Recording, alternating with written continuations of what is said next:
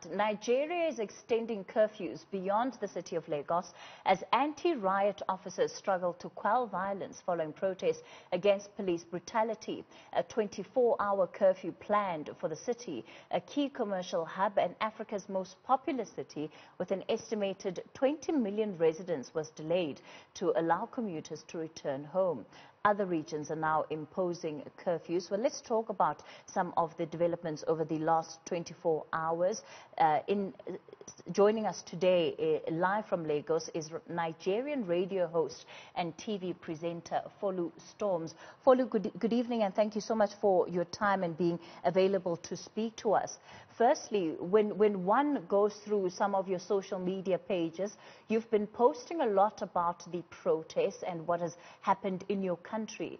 Were you part of these protests when they unfolded?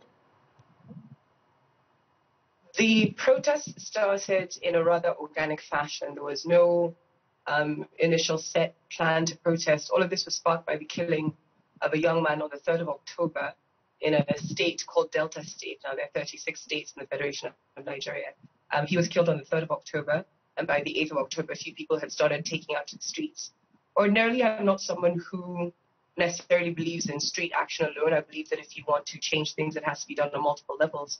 But the reality is that young people in this country are being targeted and have been a target for security agencies, for forces, for really anyone in power. And that was something that a lot of people felt very strongly about and decided to speak up about peacefully. And so they started occupying key transport and public service offices across the nation to signify our displeasure, asking the government specifically to end a part of the police unit called the Special Anti-Robbery Squad, who are most notorious for a number of the crimes. The young man who triggered this protest, who was killed in Delta State, there was video evidence showing not just the killing, but then the police officers driving off in his SUV. And from before these particular sets of protests have been going on, I'd always spoken out very clearly against police brutality, abuse of power, because unfortunately it's something we see not just in Nigeria, but around the world. Folu, this special anti-robbery squad, what are the reasons that the government has given you as Nigerian citizens about their existence? Why have they been deployed? As far as I understand, historically, the squad was put together when armed robbery and violence in Nigeria were at an all-time high in the 90s, if I'm not mistaken, and I think you have to go back and track this. But essentially, I think it was a time when the regular police divisions were under a lot of pressure, and I think they'd sort of gone indoors into hiding. So this special unit, this elite force, were created to really crack down on the very vicious criminal elements that existed, and I will not deny that those elements did exist. But since then, it seems that the mode of operation started to change amongst a number of the officers.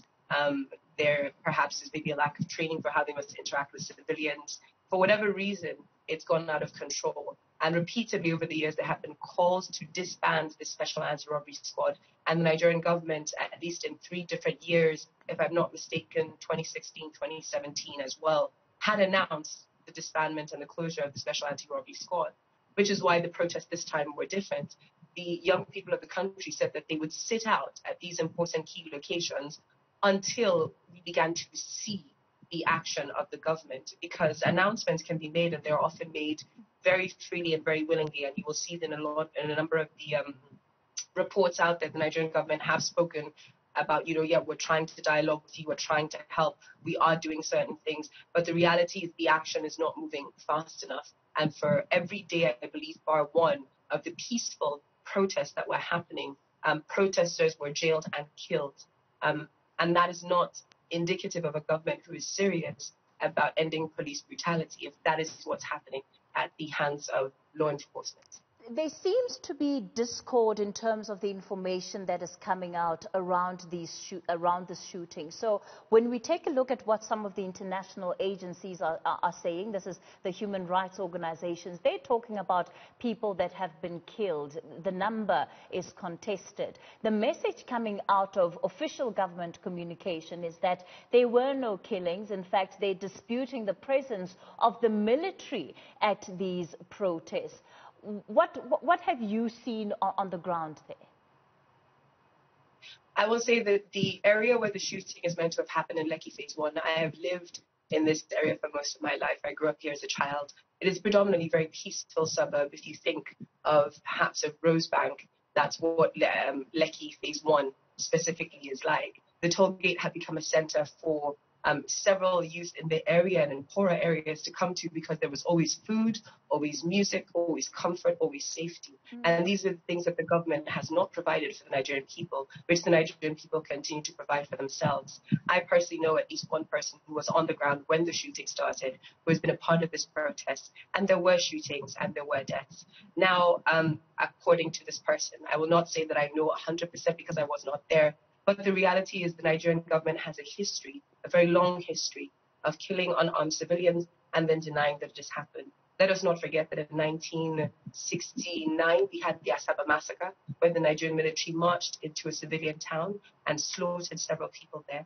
We also had Fela Kuti in 1977, where soldiers surrounded his home, torched it, burnt it to the ground, threw his mother, Funmilayo Ransome Kuti, who is one of the heroes of this country, down some stairs while she was 78 years old. And the report that came out officially from the government was there were unknown soldiers and no one knew who had ordered this. So to hear this coming from the Lagos State Governor, although incredibly disappointing and heartbreaking for the many young people who have gone out to that toll gate day in, day out, and who have done their best to help this country be better, it shows that they don't take the young people of this nation seriously. I believe that's what it shows, and that they can sweep this under the carpet like everything else. Because I do not understand for 1 second how we have videos showing what looks like men advancing in military formation and shooting as they are advancing. And then we've seen we had DJ Switch, who was the DJ that was on the ground at the time the curfew was called, at the time the shooting started, who was streaming live. We watched a man die on her IG Live. And the governor of Lagos, the official channels have come out to tell us that not one person died. Now, make of that what you will. But again, governments, not just the Nigerian governments, have had history of executing their own civilians, attacking them, and then denying it. Folu, the one thing that you've emphasized in this interview is the solidarity around young people in raising their voice around the abuses that are taking place. Do you think that the Nigerian state was incapacitated to deal with this resistance? Do they see it as a disruption to what they would want as the status quo? I believe that it is seen as a disruption. We must understand that people who benefit from the status quo will never see anything wrong with it. People who are benefiting from certain positions of power will always fight to keep that power. And when real power is threatened, unfortunately, we tend to see violent outcomes as a result. Again, I will re-emphasize that, yes, there has been incredible unity. The class divide, even that ordinarily older generations would say exists and cannot be breached in Nigeria, is being broken down every day these protests were going on. As young people were standing shoulder to shoulder, even those who didn't want to be on the front line would go out and check on their brother and check on their sister and make sure they were good. Of course, there are going to be very small criminal elements, but that was not the main message and that was not the narrative. The protests have been peaceful. Where we have seen unrest is where the government or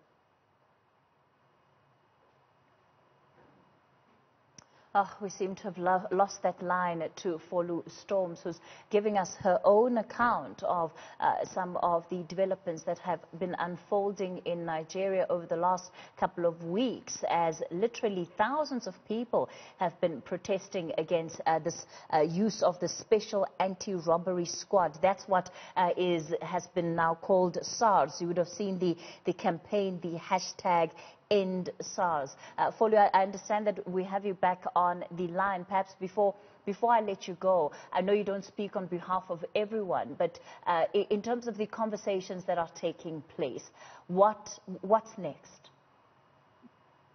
In terms of the conversations that are taking place, people are resolute in continuing to peacefully protest once the curfews are lifted at least in Lagos State, where there is a curfew, and in other parts of the country. I do know that internationally and locally as well, young people are gathering in different groups and making sure that they're putting pressure on their representatives, on the people in government that are there to serve us, because they are civil servants, to just do their jobs. If a fraction of the energy that has been dedicated to spinning the stories, to quelling the quote-unquote unrest, or to disturbing peaceful protesters, had been put into shutting down this police unit, we wouldn't even be having this conversation today. The protesters would have left the streets ages ago. So what I'm saying is we're just going to continue peacefully and resolutely asking civil servants to do their jobs, to stop running to other countries, and we're imploring other nations to please return the civil servants back to Nigeria so they can come and do their jobs. Folu Storms, let's leave it there for tonight. Thank you so much for your account of things that are happening in Nigeria at this moment. We'll certainly keep in touch with you as issues there continue to develop.